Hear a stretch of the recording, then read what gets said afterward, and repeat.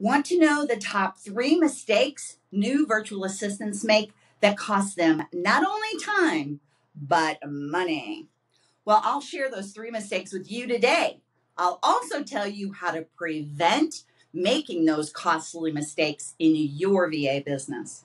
If this topic resonates with you, then don't forget, subscribe to my channel and please hit that notification bell and like this video and comment. Let me know if you have any questions about becoming a virtual expert.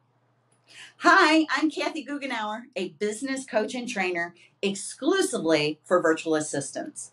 I've helped hundreds of women just like you achieve their dreams of working from home as well-paid VAs. On this YouTube channel, I'll show you how to create a VA career and gain the freedom, flexibility, and financial security you desire and deserve. Let's get started with mistake number 1. Setting prices too low. Many women undervalue their services. They think things like, I'm not an expert, or I'm not qualified to charge higher prices. Well, the solution is assess your skills and knowledge and set your prices based on that reality. If you have a tough time assessing your own skills, research to find out what the going rate is for VAs who provide the same service you do. And ask professionals, experienced VAs, for their opinions. They're going to be able to assess your skill level. Mistake number 2, chasing the hot skills. You know, you've bought into the field of dreams mindset if you believe if you build it, they will come. Because here's the truth. High-paying clients will not find you simply because you've learned the hottest new software program. So the solution is stop taking skills training. You already have all the skills you need right now. Instead, focus on learning how to find, get, and keep clients.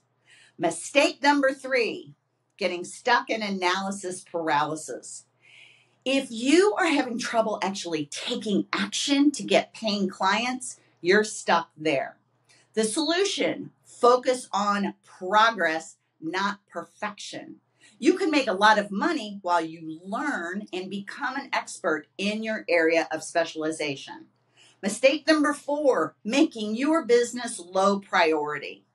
As a woman, this is a tough one because we're not used to putting ourselves first.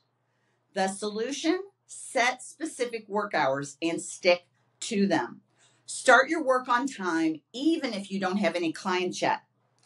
If friends or family come over or ask you to do errands, let them know you're working. And if you can do the errand outside the work time, fine. Mistake number 5, waiting for the perfect time to start your business. There never is a perfect time. The solution, don't let fear or indecision keep you from starting. Ask yourself, when is now the perfect time to start?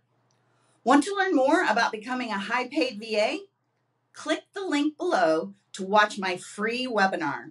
And also remember, please subscribe to my YouTube channel.